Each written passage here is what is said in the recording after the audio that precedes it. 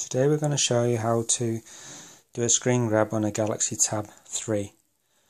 There are two ways on this tablet that you can do your screen grab. One is to simply hold your hand to the right like that and swipe across from left to right. You get the clicking noise and it'll tell you at the top there that it's saving the screenshot. So that's the first way. Just the side of your hand from the right hand side of the screen, swipe to the left.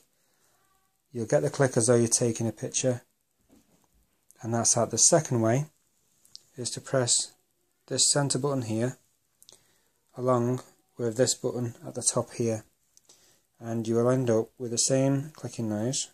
I'm trying to do this with two hands up.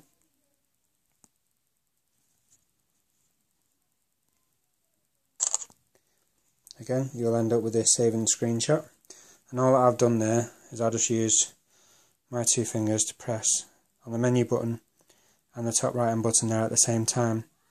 To see the screen grabs that you've actually taken, you can use your My Pictures icon, and you will see at the top here it's showing all the screenshots that I've taken from the different screens I've got on my Galaxy Tab.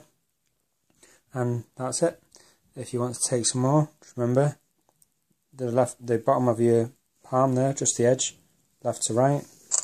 You get the click. It'll show you that it's saving the screenshot, and then to press them two buttons at the same time will do exactly the same thing. Hope that was of use to you. Thanks.